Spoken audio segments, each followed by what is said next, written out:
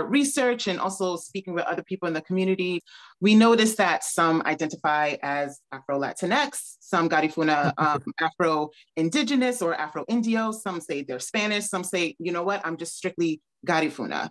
So what do you feel about these chosen identities and how do you personally identify? Sure. I think it's tricky. I laughed a little bit because I actually, this is the part that I write extensively on, right?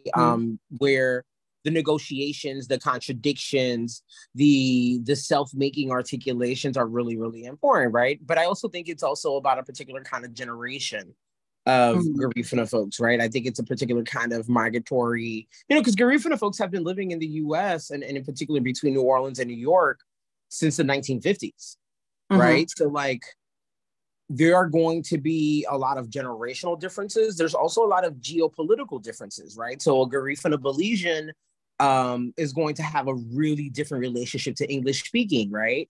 Opposed to a Garifuna from Guatemala and Honduras, right? Who are going to be very Hispanophone focused, right? They're going to be very Hispanic identified, right? And this even this idea of rejecting afro-latinidad, right, is a contemporary one, right? Part of the afro-latinx movement from the 90s until the mid 2000s, mid 2010s, is that you see Garifuna folks claiming afro-latinidad like it's their butter and bread, but then you see more of a contemporary move to reject it. Because I think there's also these politics around, like, we've always known we were Black. We've always known we were Black. We didn't need a social media movement to remind us of our Blackness.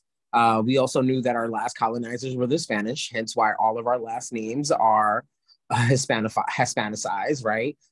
We were literally one generation from being British, right? Like, we were just, it was just that one moment, right, in 1797.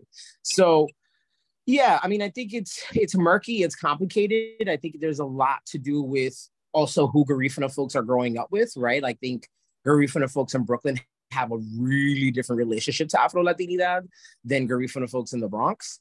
I'm a third generation Brooklynite whose Garifuna Honduran parents came in the 80s, right? So I identify as, I certainly identify as Garifuna, right? But I grew up in a Black affirming household, right? Where we also understood that we were Black people, right? That we were part of a larger African diaspora. Yeah.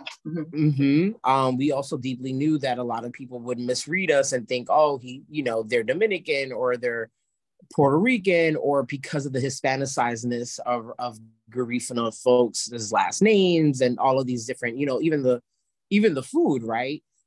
People would assume some type of, Dominican Republic connection, because I think part of the provinciality of Afro-Latinidad in New York is that, yep, all Spanish-speaking Black people are either Dominican or Loíza from Puerto Rico, right? Yeah. So there's these kind of moments. Right, exactly. Yeah. So there's these kinds of fixities that I'm interested in kind of disrupting in my own work. But, I think the question of identity is really tough. I think Garifuna folks, we deeply know that we are Black Indigenous people.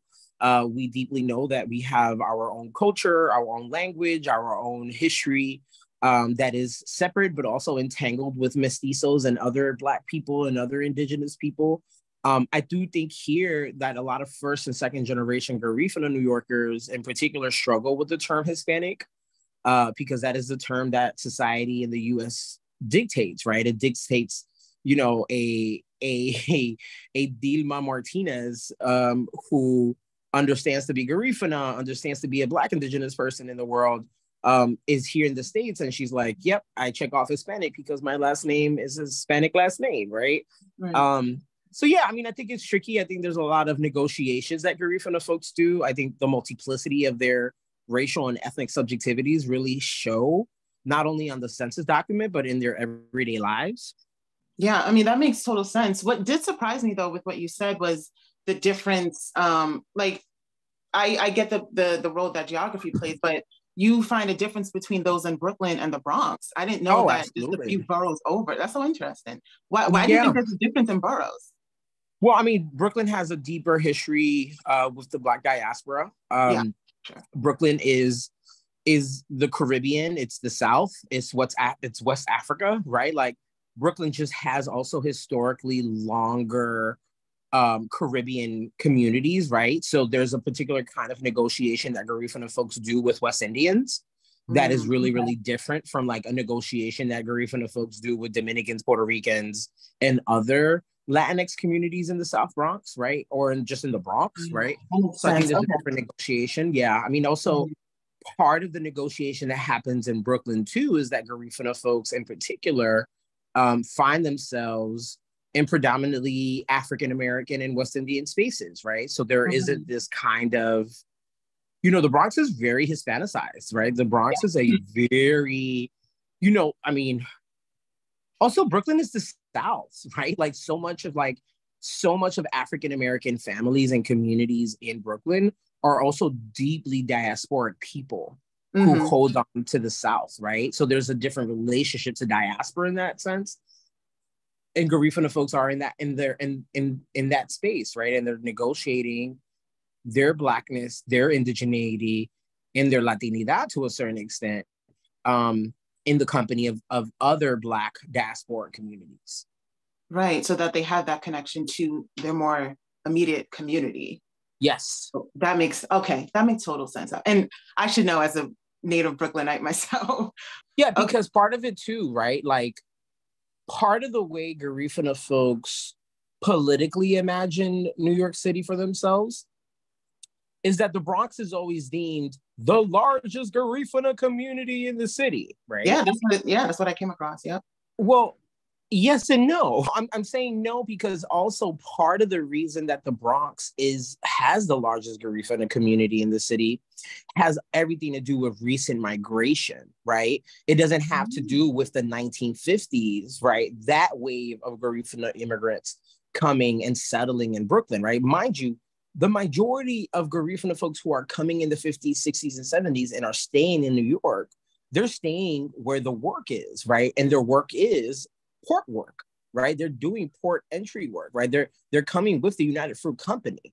So they're going to be in Brooklyn, right? So the oldest Garifuna communities in the city are all throughout Brooklyn because all of those Garifuna folks work the docks. They were working the docks, right? There weren't docks in the Bronx to work, right? So a lot of folks come to Brooklyn as their first point of entry. And the Bronx becomes really important later on, like in the 90s. But there's something also about like the recent migration of folks, right? Like the majority of shelters in the Bronx their predominant inhabitants are Garifuna women and Garifuna minors. Yeah. Well, yeah, because when, of course, doing research, I knew they came over for work and cargo and all of that. But I didn't even think about where the docks actually were, because in your research, you see New York. They don't really specify a borough. So now that you're pointing it out, that makes complete sense that they would come to Brooklyn first. We have the piers, we have the docks there, and then, move on to the Bronx in the following decades. I'm already learning so much. You read things online, but then when you get the context from someone in the know, it changes perspective entirely.